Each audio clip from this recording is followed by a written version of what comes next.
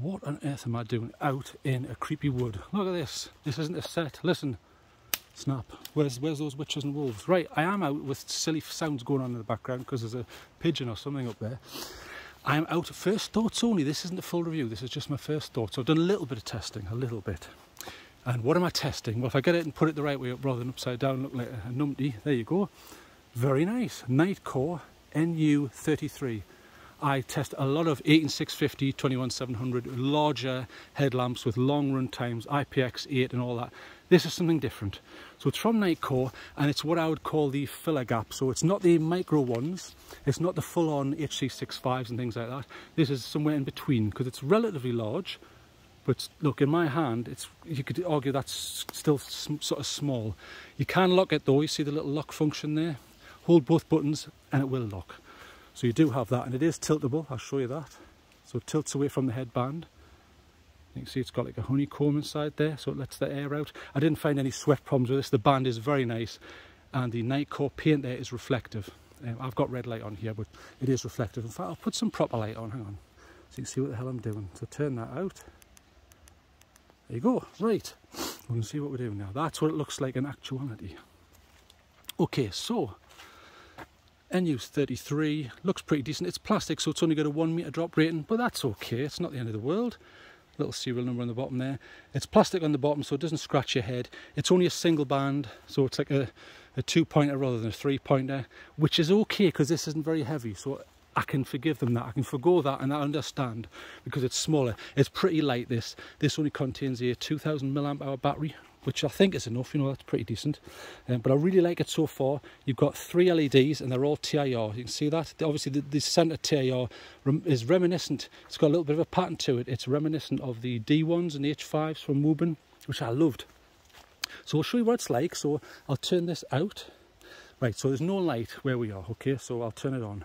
So main beam, there's main beam. There's 3 modes.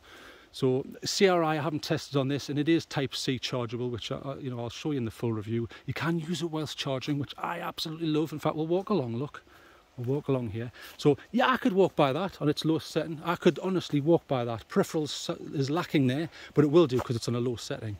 You know, down to the floor there. Not bad, not bad, put it that way. You should get a good representation of this. I'm uploading this at the highest quality, 4K HDR. So hopefully you should get a good representation. A little bit of greenness to that, but we are in greenery, so I'll forgive the Nitecore a little bit on there. So that's the lowest. And then you've got medium, or mid as they sometimes call it. So I'll show you that. So peripherals okay. This is more for like up close camping, close combat. This isn't, you know, this is for certain types of hiking. It does have the adjustability, and bear in mind, it's not supposed to be one of these mega superpowers like the HC65, which I love and I give it an extremely high mark. But do you really need 1750, you know, 1750 lumens? Probably not. It's nice to have that, you know, if you need to startle someone or whatever, or the headlights in your car break or something, I don't know. So this is medium, and you can see that's perfectly serviceable. I could use that to hike, definitely. Then we'll go to its highest, which is 700. Now, for the 2000 milliamp battery in this, which you can't take out, they're quoting 4 hours, so there's its highest, 700. So let's look at this beam. What can we see here? So you've got a bit of push in the middle, haven't you? So even though it's a TIR, which isn't necessarily what you think of with a thrower, there's enough of a central channel there which is throwing, you see? I think that's pretty good. In fact, I'll put it down on the ground so you can get a bit more of an idea. So you can see how you've got that quite tight push in the middle. Now, you may or may not see there's a tiny bit, in fact it looks worse on camera here, there's a tiny little bit of what I would call tint shift. Very, very small though, not noticeable. I'm looking for these things on purpose. Let's look down here. I think that's pretty fine for a lightweight 700 lumens, and it doesn't step down on that, which is fantastic. So you could put this on, walk for a couple hours, not a problem. And here's the best bit. What I'll do is I'll turn this off. Now if I just press the mode button momentarily, see that flashing? And I'll do it again.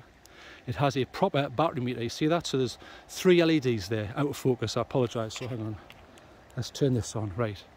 So you see them there? Proper. So one of them is 25%, 2 is 50, 3 LEDs lit up is 75, and when it's full you get all 4. So I'll just show you that. So you've got a battery check and you don't have to press it and go, right, 1, 2, 3, 4, 5, right, let's work this out. Oh right, hang on, that's voltage. So if it's 3.9 voltage, what percentage is that? So, you know, flashaholics like that sort of thing. People who go camping and hiking and walk the dog probably don't so much. So I understand, and I like that. Nice feature. I think they've done a good job on this. And you do have auxiliary modes, so we'll turn that out. So that was your main beam. So I'll show you that in the middle there. There's your main beam. So you've got your low, medium, high. Lovely, very nice. And then you've got your auxiliary modes. So there is your red light mode. Now it's very bright, watch, I'll show you there. I think that's pretty bright for red light mode. I would like to have seen a lower and a high like on the HC65, but I recognise that this isn't a super premium light, so it lacks some of those options, but I would have liked to have seen that. I don't know why they couldn't do that. It's not like they need to do anything extra hardware wise, or not much anyway. You also have an auxiliary, which I'll try and work out how to get to. There's your flash red, and then you go back to normal again, turn that off. If I can work this out, then flash, there, and then that's main, and then auxiliary. So can you see auxiliary there? So it's not the main one in the middle. So auxiliary low, so you have a low and a high. So it's a higher CRI, better tint in regards warmth, but you're not seeing much. I can see okay here, but you're not seeing much. That would be for like reading a map or something really up close when you don't want to ruin night vision or something. So I turn it up to its second mode, go back again. Sorry, it's because I changed there. Turn that off. Okay, turn that on. There, auxiliary, just to prove it, that is auxiliary. So there's low, turn it up, there's higher. So that's the highest high CRI. So it will be a higher CRI. Like I say, I haven't done my usual testing yet, so I don't know on the output on that, the tint or the CRI value. I'm guessing it's probably about 85-ish, 80, 85. It's certainly not a 90, I wouldn't have thought. But pretty nice, it's okay. What I'll do is I'll show you some other lights. So put that away. I'll turn this back onto red light mode, the one I've got in my head. So if you did want to use the HC65 I've got in my head, I'm going to show you quickly some other lights. Just quick, I'll try and be quick here, because I realise people get sick of me waffling. So if I turn this off and go to its main mode, so it's on my head right now, HC65. There's turbo, look at that. Massive difference, isn't there? Super floody and pushy. 1700 lumens there. I'll show you the normal modes. So there's low, medium, high, super high, low, medium, high, super high, and then you have a double click for turbo. So lots of different modes there, and red lights. You've got like, there's red light 1, and then you've got, you can turn that up and go at red light 2. But that's the HC65 which I've got on my head. Now bear with me because I have a lot of lights in my pocket. I've been out testing all night. So let me have a look here. What's this? Right, I can feel, please bear with me because this is difficult. Okay, here is the HL1, I think it is. So let's just have a look. Astrolux HL01. You see the one that looks like a hammer, and it's got that nice auxiliary there, but way too heavy. But watch how bright this is, watch. That's pretty good, and then watch. Boom, that's its turbo. Lovely, isn't it? Orange peel reflector, so nice compromise. Slight compromise on the side. You don't get that much peripheral, but it's enough. Look, even if I hold that at arm's length, look, it's enough. See how the trailing edge of the peripheral vision there goes? But it's enough to get by. I still think the SP40 by Sofern's better, but you know. Okay, so turn that off, get that in the pocket. So I'll work my way through just some of the lights that you might be aware of.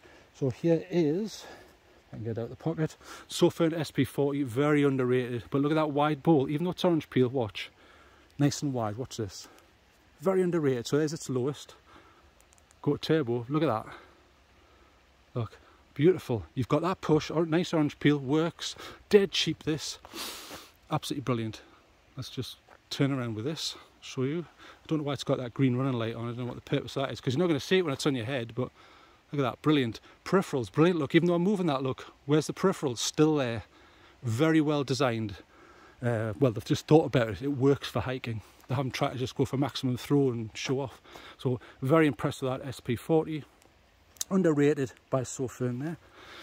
I'll show you another one. So I'm also testing it against the Nebo Micro. I've had loads of people complain about it, saying this doesn't work, that doesn't work. Mine still works. That's all I can say. But I did try and promote all the people who are saying it wasn't working, but nobody seemed to reply. So I presume they are few and far between. But if they're not, let me know. So there's the Nebo Micro, hold it to get the turbo. There. Quite bright for its size, but it does step down. Steps down for about 30 seconds or something, 40 seconds, not very good. But it is very, very small. It's a minuscule light. Pulse width modulation isn't very nice on this, but it has a green and red light mode, which are pretty useless. They're too small. Look, there it is there. Very, very small light. Look, it's next to the size of my thumb, and it will step down. But one button operation. Then when you want to turn it off, you've got to go through all the damn modes. So you got to do that and do that. And then do that, and then it goes to green, and then it goes to red, and then finally, mercy, you know, thank you Lord, I can put it in my pocket now. So I'm not sure whether they thought the UI out there. Okay, another quick one that I'm testing it against, if I can get it out of the pocket, that is. I've got quite a few here. Older one here, Skill Hunt. The newer version of this came out. I tried to order it, and the company said, oh, we've changed our mind, we haven't got them now. So, right, okay, fair enough. This is the HO3, if I remember rightly. There you go, Skill Hunt HO3. I really like this one because it's slim, light, good heat sink. Look at that. I think that's pretty good, but it's not very bright. I don't think you're getting 1,000 lumens on this. I think it's about 850, 900 maximum. But it's a beautiful, diffuse, warm. Look at that. Nice, warm beam, beautiful, very, very diffuse. Great for up close stuff. I've used this in the garage and stuff. I love it for that. Highly rated for that, but you don't seem to see them as much now in the new versions out with the mag charging on the top there and all of that. But brilliant. The UI is quite involved, and some people might not like that, and yeah, I understand that. What else have we got in the pocket here? We've got the Brynite HL16. There it is there, Brynite HL16, aka Noctua, or whatever the hell they called it, so which was some Greek god or something. There you go, pretty bright. It's a 90 degree, so you can flip it like that and take it out and use it as a flashlight. It's only a 2-pointer, and you are getting about 520 lumens on max here. It doesn't seem to step down. Quite a white light, but okay, pretty good. Nice, something different. That's what I like. I like to see something different. Quite a tight beam though for a TII, see it there? So when you move it, the peripheral suffers. So 500-ish lumens on that one. So turn that off, get that in the pocket, and we're moving on here rapidly. Well, I'm trying to anyway. Woburn H5. The head is very like the D1. Remember that lovely floody wide beam. And this is great. It's a 2-pointer, but look, you can like rotate it that way, and you can rotate it that way. Go and look at my review of the H. It's brilliant. For its small size, it uses a 14500 cell, which is a lithium-ion AA size actually. So it's not a AA, just, you know, chemistry-wise, it's a lithium-ion. But so you get around 400 lumens on this, same as the Nebo Micro. But look at that. Brilliant. Very wide though, look, watch. Even when I'm moving this, although you can't really see it, look. Yeah, okay. There, hang on, if it helps, I've pointed in the right direction. There. See, even when I'm moving it, the side doesn't suffer too much because it's very wide. In fact, I'll show you that on the floor, look. Look at the width of that.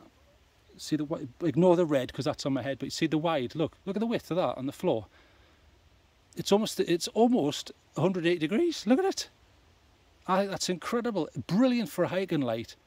Really nice. Not so good if you're sitting next to people around a fire because the light you'll get this light leak like that, and it's bloody irritating. But you know, as long as you're not hiking with people with anger management problems, it's not an issue, is it? Brilliant little light, very light. Bush. Turn that out. Get that in the pocket. Okay. What else were we testing it against? I tested it against the old H1, which I think is underrated by Convoy. Here it is here, Convoy H1. I'll show you it. Nice tint on this, watch, look at that tint. I think that's pretty good. It feels a little bit underpowered, maybe it's just my imagination, but I was less than, you know, blown away by this. It simply does an okay job. It's okay, the H1. Anyway, I can feel myself waffling here, this is getting ridiculous. Okay, so NU33, if I can find it, there it is. So NU33, let's just quickly cover it. So triple emitter, Type C under there, Type C, you can charge it whilst using it, 1 meter drop rating, IP66, so it's dust proof, it's waterproof-ish, it's on that line between the 6 and the 7, so you should be okay in rain with this. Brilliant. It's not an IPX8, but as long as you're not diving with it, not an issue. So I think at this price point, that's okay. I'll let them off a bit, you know, for, you know, making it simple. And it's tiltable. You've got nice long run times. Very impressed with this. And this was quite nice. The elastic on this was nice, and it's reflective. Not a lot else more to say. E-lock, very impressive. I saw it for about 50 bucks. I think that's too expensive. I think it should be about 40 to 45. Although I did see this for 35 great British English pounds. So I was impressed with that. So if you get it from AliExpress or something, I'll try and stick a link in somewhere just to help people out. Or Banggood or something like that. I'll see what I can do, but brilliant. So NU33, early thoughts. Thank you for joining me. I will go off into the midnight here, waffling to myself. So just imagine that, somewhere in the Great British Isles is TrailTrek, wandering around aimlessly. Thank you for joining me. I'll get a full review when I have time. Any questions or comments, stick them down below and I'll have a look. So thanks for joining me. Have a good day. Good night.